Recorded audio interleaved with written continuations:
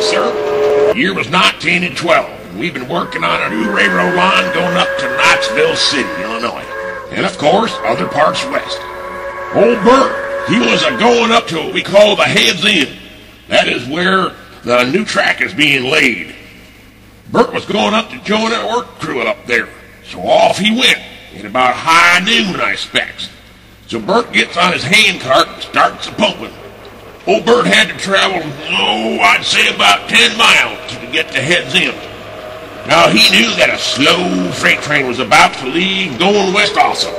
However, it was going to stop at Bell's Crossing. That is about a mile short of Head's End, where Bert was going. Bert also knew the freight was leaving around, I'd say about 1:22 p.m. in the afternoon. One thing you ought to know is that old Bert was a strong 6'7" figure of a man with a great God-given good strength. So off he went. Now you gotta know a train engineer named Smok'en Joe was about to leave, and he was just leaving a tad bit early, driving that freight train. You see, he was going on a hot date that night with his girlfriend, Charlotte. Smok'en Joe got into the cab of old number 1218 and started off down the tracks to Bell's Crossing. Meanwhile, Bert just took his time of pumping that old handcart of his. Enjoying the view and such. Of course, Bert was smart as he was strong. He knew enough to save the strength for those hills and valleys that lay ahead yonder. After all, there was also work to be done at the head end when he got there. Another interesting aspect of this here story is Charlotte. Smok'en Joe's gal. That's right, the internal triangle of love and such. It seems that old Bert, was sort of sniffing around young Charlotte and looking for her affections and such. He's becoming quite successful, too, in his young efforts. And, of course, baby Charlotte was enjoying all of this attention. Now, the word must have got back to, guess who? That's right, Smok'en Joe. And old Joe was none too happy about it. Some of the crew summarized that Smok'en Joe knew that Bert had left for the Head's End at around noon. Thus, the reason for old Smok'en Joe leaving a tad bit early for Bell's Crossing. All the crew did know for sure was that old number 1218 was heaving with heavy steam when she left the siding going on to the main track, not to mention the loud and long cry of her whistle. Now, the track was certainly new all right, but since there were hills and valleys and such, you just gotta know that you gotta take it a tad easy in those turns and such. Therefore, about 4 miles down the track, old Smok'en Joe spotted Bert. Well, you just gotta know that Bert had no concern whatsoever with the train coming up from behind him. Since, after all, Joe was a good railroad engineer, one of the best, it was said. Surely old Joe would spot him and take it easy the rest of the way to Bell's Crossing. Bert, it seemed, didn't even get a little concerned about the old steam whistle at number 1218 just bellowing away, and according to a farmer at that point down the track said, Bert never showed any concern whatsoever.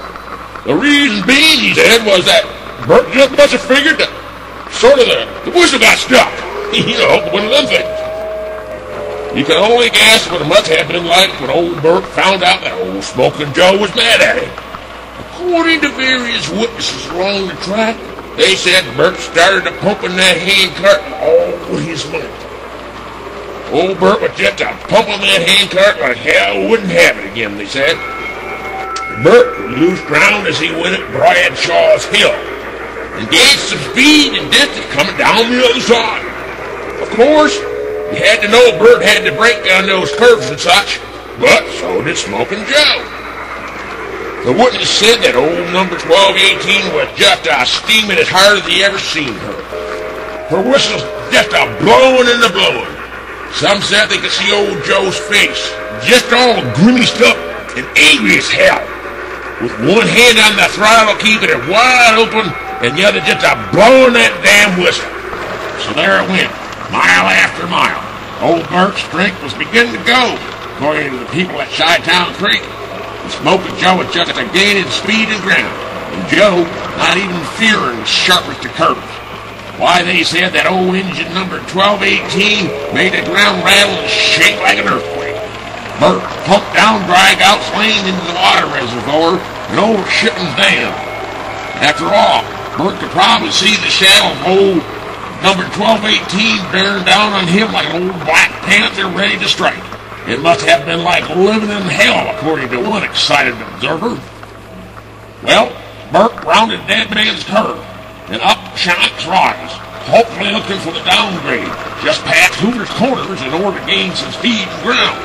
They said that Bert was heaving heavy with exhaustion and sweat was just pouring down his face and the veins on his neck stuck out like wild blue rivers of fear. Now you must know that, as it was said, Bert was just as smart as he was strong. Otherwise, why did he not just jump off that damn hand cart going up a hill in the first place? Well, many a fella sort of figured out that he must have had a plan, since he must have been pretty pissed off about the whole situation he found himself in. Surely he must have figured out that old Smok'en Joe disliking him because of his show of affection for young Charlotte. Now, as the two of them rounded the last curve at Bell's Crossing, it would seem to most people that since Joe's stop was at Bell's Crossing, the whole horrible situation would just come to an end, since the track would just run out at Head's End, and don't you know, no engine can keep on going without tracks, and no handcart either. Not so. Old Smok'en Joe just kept it a-coming, and old Bert just kept it a-pumping. To make the matter even more of a worst horrible situation was that a work crew of 6 was just waiting on a crew cart to get pulled up to Head's End. There they were, just sitting waiting for an engine. All the witnesses said they could see old Bert pumping that old handcart down the straightaway, and they saw right up close behind him was old Smok'en Joe driving old number 1218 wide open. Now, if you thought this was such a horrible affair, at this point, the next event was even worse. Why, old Bert just crashed that handcart of his into the crew of 6 just sitting there on their butts, on that their crew cart. And guess who was right behind them? Old Smok'en Joe himself and number 1218. The shrill, loud whistle of the engine could be heard just blaring in their ears, and the loud noise of the steam that was just blasting out of 1218 cylinder ports. This was, of course, enough to make any God-fearing man even more fearing. So much so that hell wouldn't have it again. What a consumption this must have been.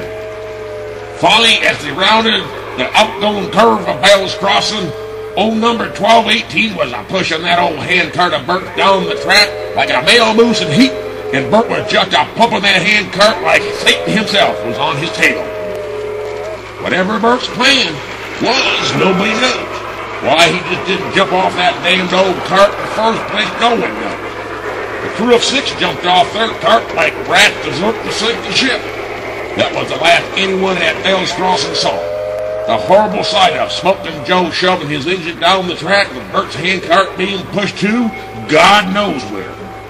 All that the people at Bell's Crossing said is that a loud, forlorn whistle was heard off in the distance, and a loud crashing noise. The crew at Head's End was all out for dinner at the time in the mess tent.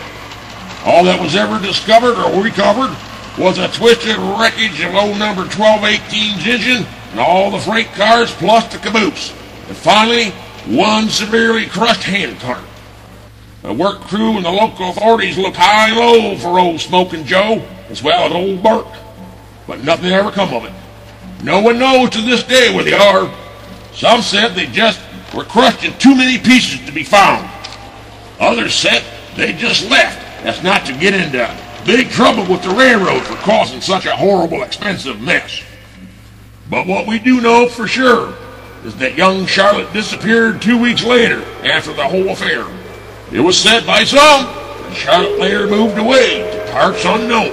However, it was also said by some that she had a big smile on her face when she left from Bell's Crossing on the old Wabash Cannonball Special that was headed for Tennessee. So there it is, one big mysterious mystery. It sort of makes you wonder what was really going on betwixt them all. So every time the people at Bell's Crossing hears a forlorn train whistle off in the distance, this brings to mind the whole horrid affair. And that's the way it was.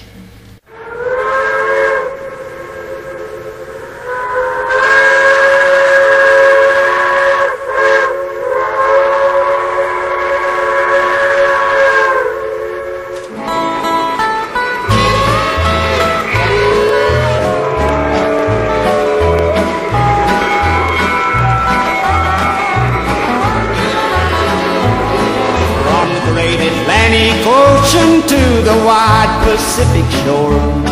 From the queen of flowing mountains to the south bells by the shore. She's mighty tall and handsome and known quite well by all. She's the combination on the Wabash Cannonball. She came down from Birmingham one cold December day. As she rolled into the station, you could hear all the people say, there's a girl from Tennessee, she's long and she's tall. She came down from Birmingham on the Wabash Cannonball. You see, the Wabash Cannonball brought my Charlotte Tommy.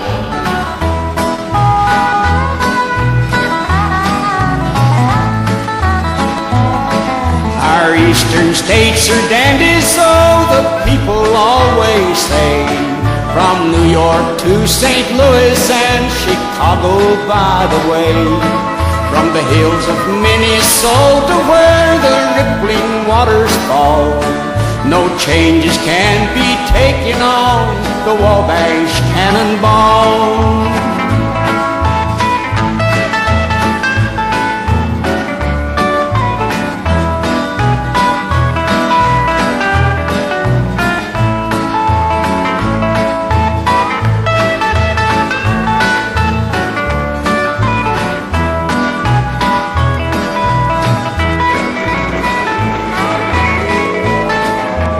Listen to the jingle, the rumble, and the roar as she glides along the woodland, through the hills and by the shore.